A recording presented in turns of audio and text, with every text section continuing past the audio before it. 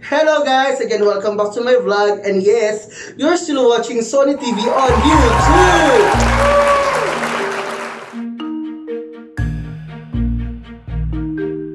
So ngayon, ang ating pupuntahan ng ating topic ay walang iba kundi ang shawarma. So yun, so sino bang hindi sa atin nagkikrave pagdating sa shawarma? Pero guys, alam niyo ba kung saan matatagpuan dito sa Jeddah ang sinasabi na pinakalumang shawarma house daw? Kung hindi pa, halika't samahan niyo po akong puntahan at tikman ang sinasabi nilang Shawarma Shaker. Ang Shawarma Shaker, ito yung pinakalumang shawarma house na matatagpuan dito malapit sa Balad, Jeddah, Saudi Arabia. Alam niyo ba na hanggang ngayon ay patuloy pa rin tinatangkilik ang Shawarma Shaker? So, ano ba hinihintay nyo? Tara na! Kumain tayo at puntahan at atin ang markahan kung ano nga ba ang lasa ng Shawarma Shaker. Ito yung Shawarma Shaker.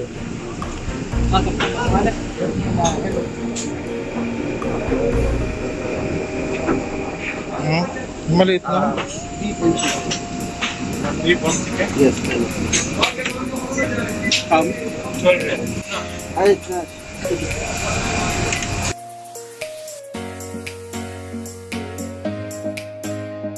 Riyal daw. So, meron dalawang pagpipilian, isang chicken, isang beef. So, pareho natin kinuhaan para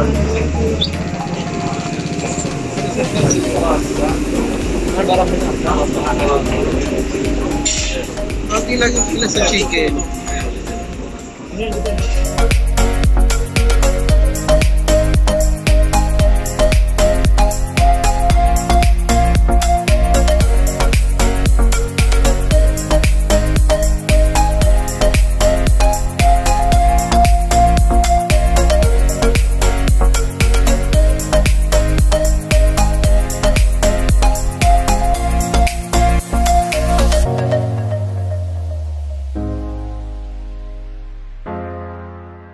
A little later.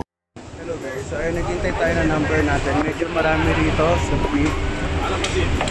So tayo ay pa number 21. Meron tayong chicken.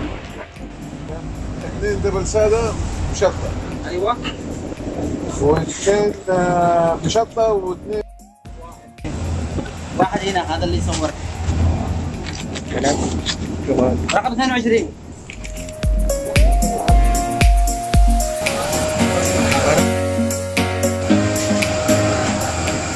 So ayan, gusto sana natin ditong kumain sa loob kaya lang wala ng space. Ayan, maraming kumakain. So sa bahay na lang natin ito kakain. Sa bahay na lang. Bili na lang tayo ng juice.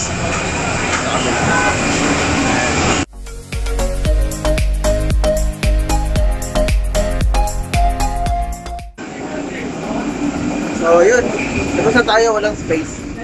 So, bili tayo ng juice. Ano sa'yo? Ano si Kuya? Akin, watermelon, brother. Can? No. glass Glass, yes. 6 Riyal. And then, Kasi watermelon. 2 watermelon. So, 6 Riyal. Kukunin natin sa loob.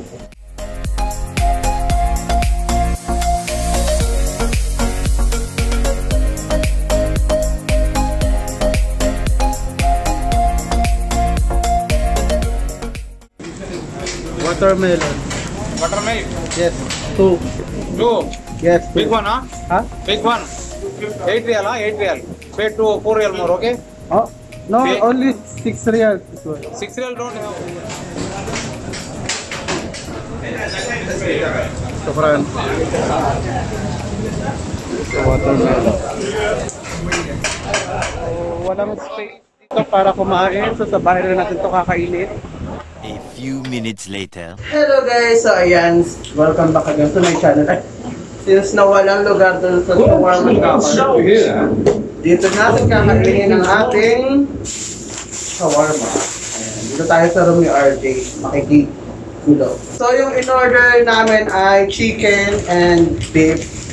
6 Riyals to ay. Ayan, bumili rin kami ng hap-hap, wala na. Ayan si RJ. Ba't maliit yung chicken?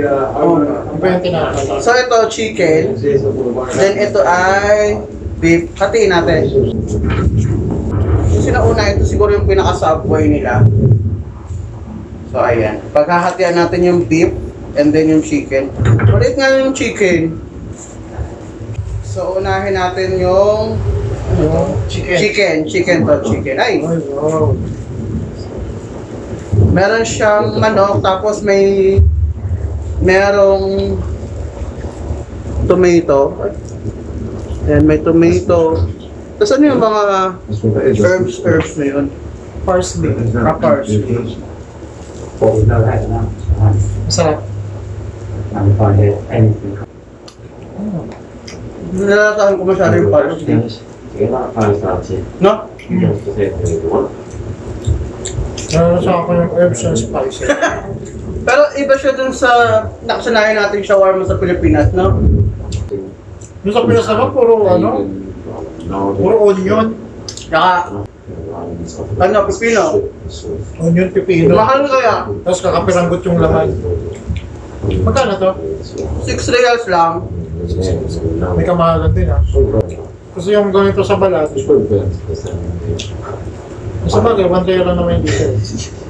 4? Hindi, 5. Mahal na nga eh. Dati 4 year lang. Pero masarap siya, yung chicken. Masarap. May sarili siyang sipa. Tapos itong hab-hab ay 4 Riyals siya. So, 4 plus 6.